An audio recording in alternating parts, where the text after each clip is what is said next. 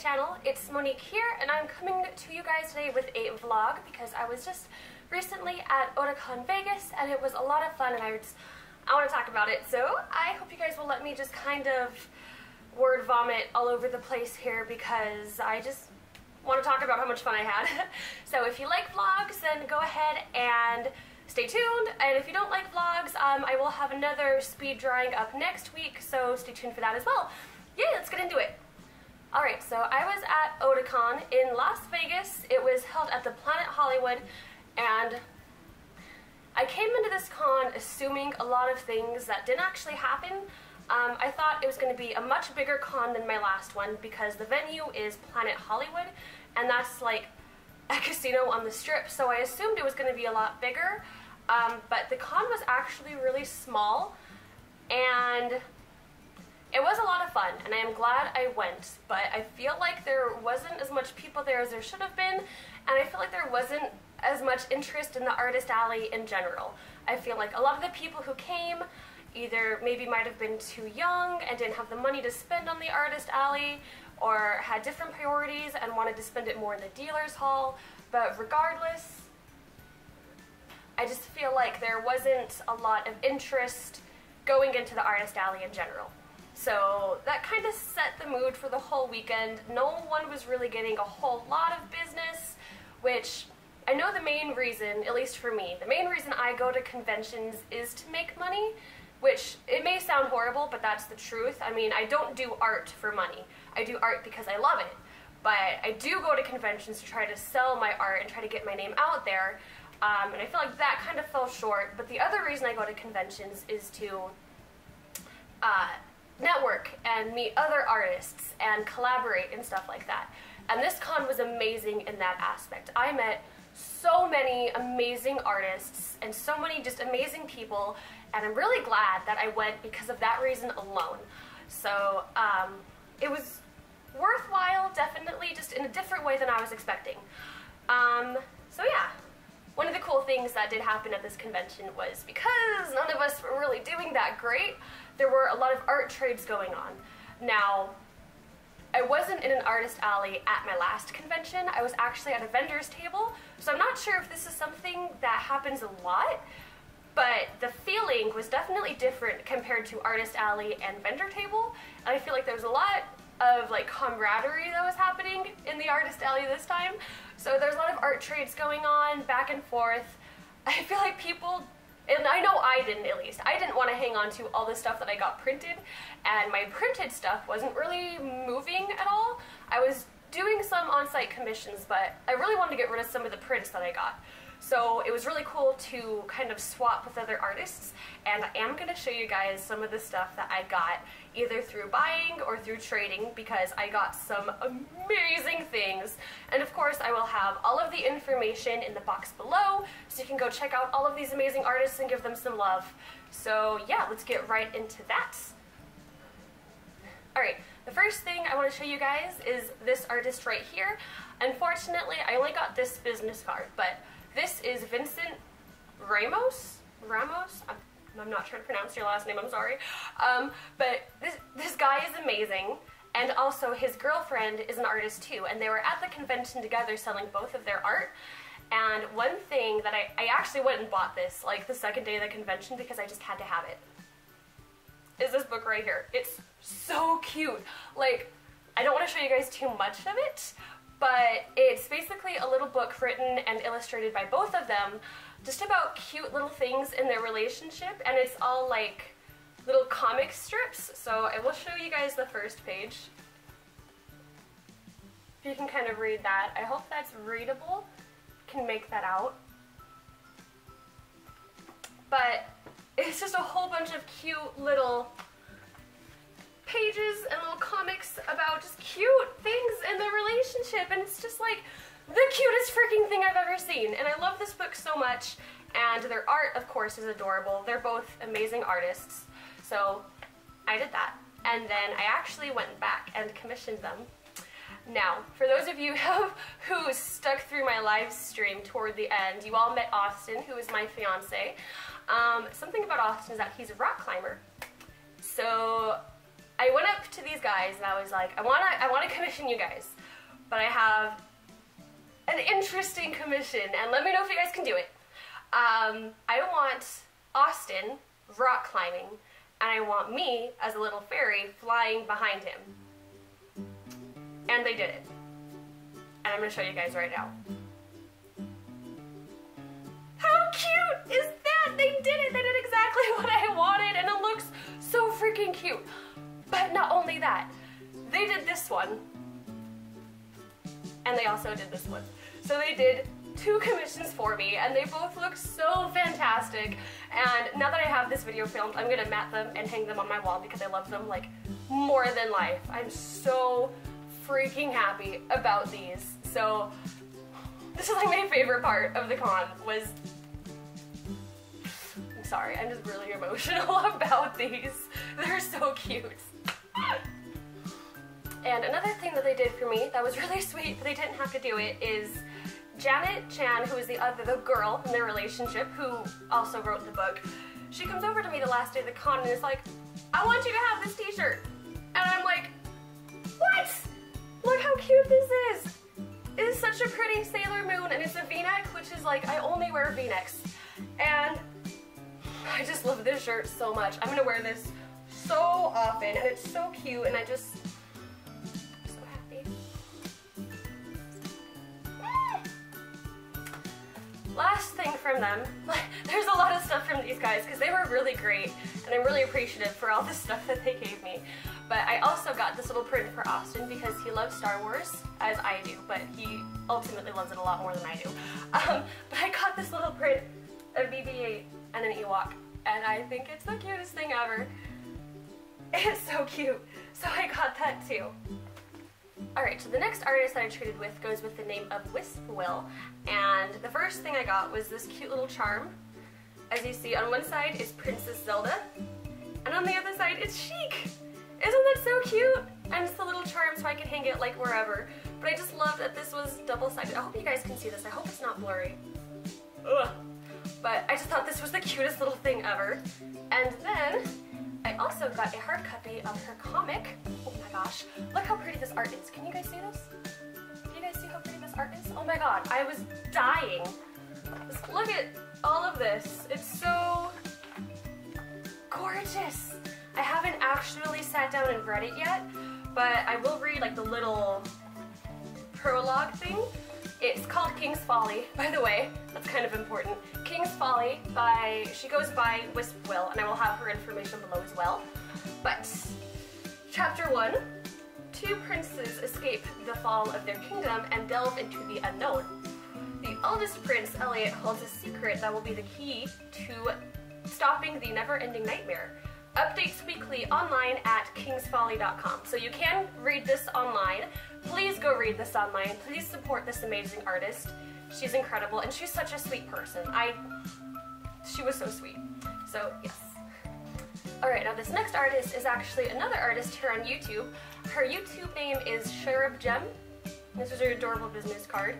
She also has a Redbubble, which is redbubble.com/people/cherubgem, and she gave me this really pretty print of Princess Serenity. Woo! I love it, and the quality of her prints are so nice. I love this so much. And another cool thing is she's another local artist here in Vegas, so hopefully we can do more cons together. That would be so great. She's such a sweet person. She and her friend, oh my gosh, what's her name? Leanne,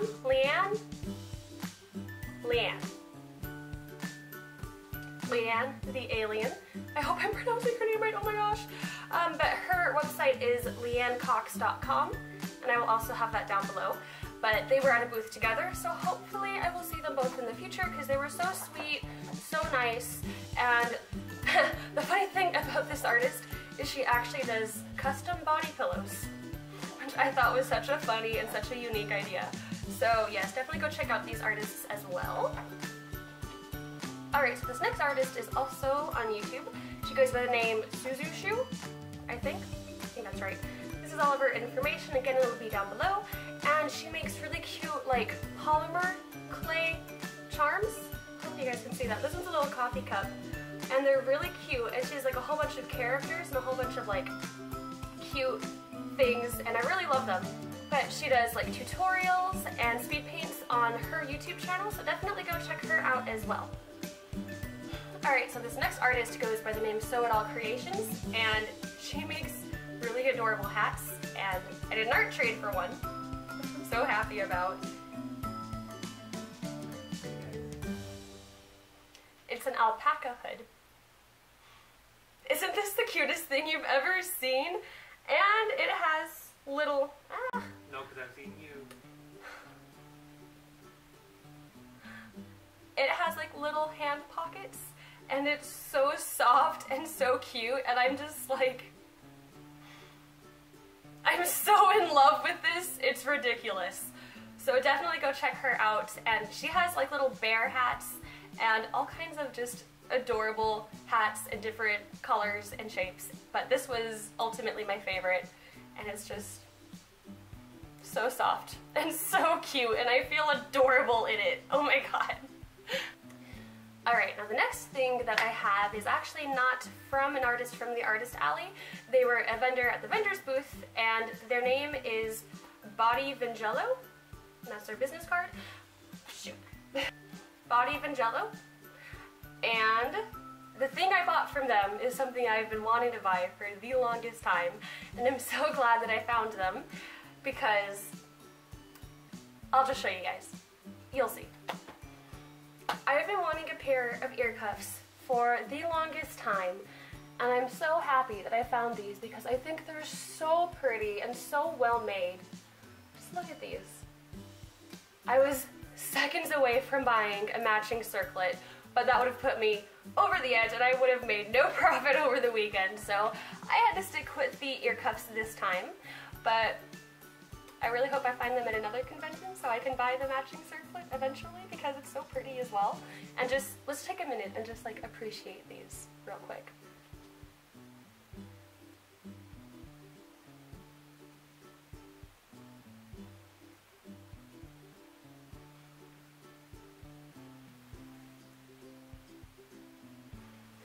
So yeah, these are my favorite things that I actually bought over the weekend, and I'm going to wear them like every day from now on, and I'm probably going to buy a lot more from them because they're so pretty and I am so weak. Whew. Now the next thing I'm going to show you guys actually has a little bit of a story behind it. So it was the first day of the con, and I'm seeing all these people walking around with these like cubes that look like the mystery blocks from Mario. So these group of guys combined, they all have one, and I asked them like, what are the cubes about? What are those? I had no idea. And they tell me they're like mystery boxes. So you buy one and it has like all this just random nerd stuff in it, and I am so weak for mystery boxes like that. So I was like, oh my gosh, I need one. And they're all telling me, you know, go buy one, go buy one. But I told them I can't because I haven't made much money yet, and I at least need to make the money back from the table before I go and buy one. So what these guys did, honestly, almost made me cry. It was so sweet. They all like pool their money and come up with ideas of what they want to commission me, and they all play Magic the Gathering, and I sell trading cards. So they all commissioned me to make them some trading cards, and with the money from the commissions, I was able to go buy a mystery box. And if any of you guys are watching this video, I just want to shout out and say thank you for that, because that honestly like made my entire weekend. Like, it was just so cool. So I'm going to show you guys what I got in the box, because I got a really good one. And yeah, let's get to it. So this is the box. I don't know if you can see all of it, but it's a good sized box. And I'm going to keep the box because I think it's like the cutest thing. And I love it. So this is the box that I got. So the first thing I pulled out of the box was this gigantic Domo plushie. He's huge and so huggable. I love this thing so much. And he has like padded feet, so he can stand up on his own. So he has these padded feet. So I'm just gonna like keep him on my desk, and he's just gonna watch over me and be my artistic muse, I guess, but I love him.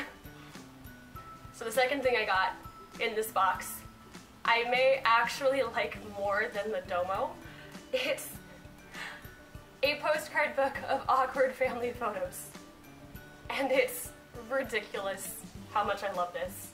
It has like 35 just awkward family photos. And I think it's the best thing ever. I'm going to put it on my coffee table and it'll be like a conversation starter. Just look at these. Ugh. I have no comment.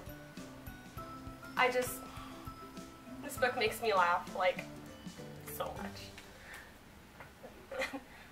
Another thing I got was this really cool Game of Thrones shot glass with House Targaryen symbol on it. I love this. This is really cool. I don't drink shots much myself, but I can drink orange juice from it. So the last thing I got from this little mystery box is this. This is the package that it came in. There was no other information about this. I just like this. So you open it up. I can. And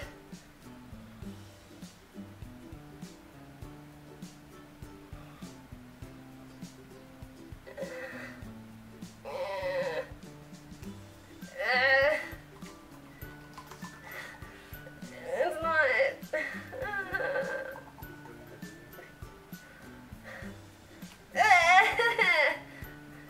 It's a zombie and zombie goop, and it just kind of.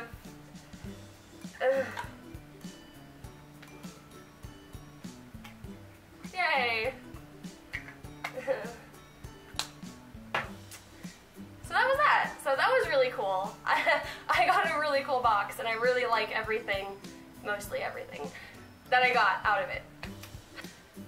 Alright, so the last thing I wanted to talk about is I met some girls from LA. They had a table next to mine, and we were talking about the convention scene in LA. We were talking about the conventions in LA and how they're a bit different from the conventions in Las Vegas. And we got to talking, and I'm very, very much considering doing some conventions in LA in the future. One specifically is PMX in November, and also Anime Expo. And if you guys have heard of Anime Expo, it's a really, really big anime convention, and it's like approaching Comic-Con levels of huge. So that's super exciting for me because, for one, I never thought I would get to the point where I would even sell at conventions, let alone think of selling at one as huge as Anime Expo. So it's really cool to talk to people and for them to say, hey, you should check out this con. I think you would do well there. And it's just really cool to see how just far I've come, I guess, in terms of being an artist.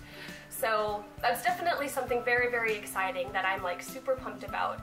So if you're in the LA area, let me know if you want to see me at some local conventions because I may do some. Besides that, Level Up Expo is going to be the next convention that me and Patrick are going to be doing together. It's a smaller con and it's more for video games and anime. Of course, there's a little bit of both, but mostly video games. But it's a really, really fun con. I've met all the staff, or most of the staff at least, and they're all really cool people. It's really, really well organized, and I'm very excited for that. So I think that's it for this little art adventure vlog. I hope you guys enjoyed it. I hope you go check out all of the artists mentioned in this video. They're all amazing, and they're all just beautiful people, and I'm so glad I got to meet all of them. Let me know if you liked this vlog, if you'd like to see me vlog a little bit more. I'm also considering maybe opening a second channel where I do like strictly vlogs and talks and snippets of my day-to-day life. So let me know if that's something you'd be interested in. And yeah, don't forget to like and subscribe. And I hope you all have a great day. And yeah, see you in my next video. Bye. Don't be weird. What? You're so creepy.